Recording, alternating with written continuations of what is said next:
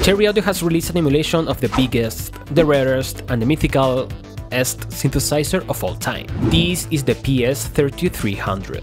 As with many of the products, DaveO is taking us into a journey through synth history.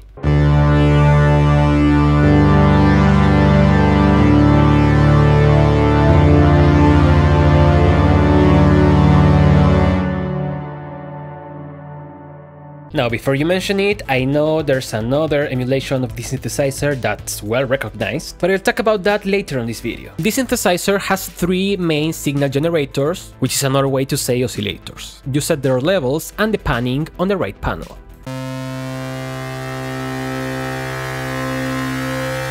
Now, the first impression can be a little bit confusing, but the position of every parameter is very intuitive. We have modulation, amount, and inputs for the frequency below the oscillator, and for the cutoff point below the filter. So the signal flow is like this. The signal generator has different shapes to choose from. It has its own pulse width modulation intensity. You can change the frequency and the octave. Then it goes to the low pass filter, which has a somewhat tame resonance. But DaveO added the option to use the dirty resonance of the MS-20.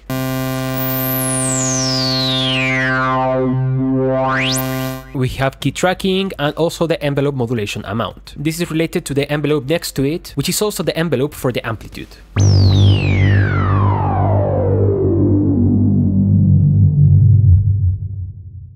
Each oscillator has their own LFO, that's called Mod Generator 1. This is internally routed to the frequency of the oscillator and the cutoff point. To add modulation, we have to increase these knobs. You can sync it to your project, but what's crazy about this LFO is that it can go up to 4 kHz.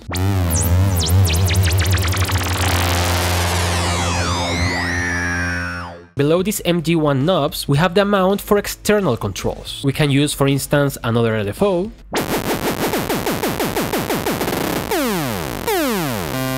the sample and hold that's all the way here at the right, or even an oscillator.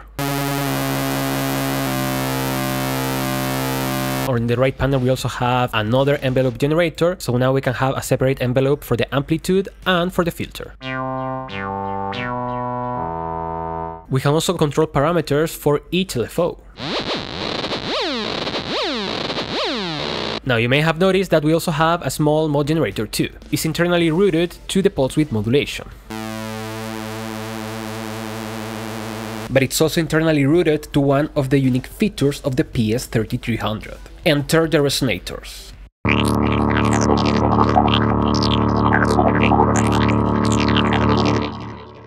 These are three parallel bandpass filters with a resonant peak, and you can set them to any frequency from 100 Hz to 20 kHz, despite here saying 10 kHz. The idea of the resonators is changing the timbre, sort of like having a 3-band EQ with the same gain. The amount for the resonators is set for the three at the same time with this knob.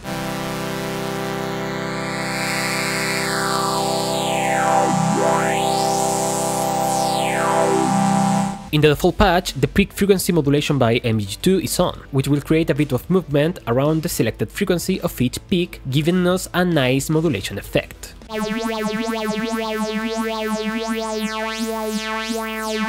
If we disable the movement, we can set all the resonators to 100 Hz, and now we can make fat basses.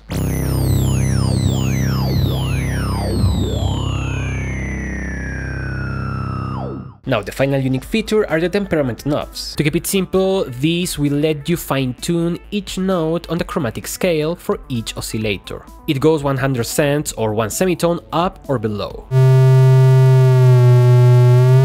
Obviously, this adds to the complexity, letting you create microtonal relationships, different kinds of detuning, atonal madness, and even quantize them to a specific scale.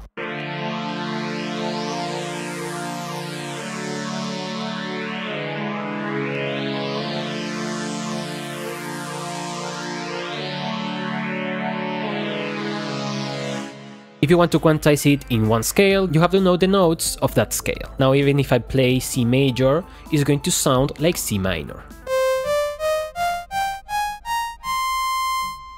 Let's go to the panel on the right. I already explained a signal mixer. It's really simple, so let's go to the sample and hold. It can be synced to your project, but you can sample anything that you put in the input. The general envelope generator, well, it's an envelope with delay, attack, it has sustain, and then a release. It has two external trigger inputs. The ones that you are going to use the most are the gate out, single or multi. Finally, we have the control voltage processors. These are going to limit the amount of signal on the positive and negative values separately. That way, an LFO can get different amounts for going on positive or negative values. As the final feature, we can activate up to 3 effects. One is the chorus, then the delay, and a reverb with a spring, a plate, and of course the galactic reverb.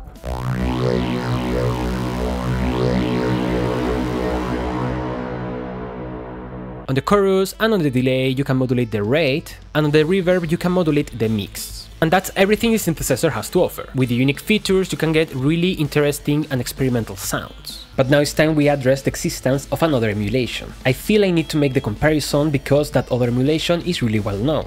I believe it's on many top lists of free synthesizers. Full Bucket Music is a plugin developer that's really respected in the freeware communities. He has emulations for many effects and synthesizers, of course the majority are from Korg, and one of the most notable ones is for the 3300. So how does Full Bucket compares? Well, I find them really different. Both have excellent sound quality, but in terms of features and workflow, I have my preference. It's just my opinion, and I must acknowledge both are excellent emulations.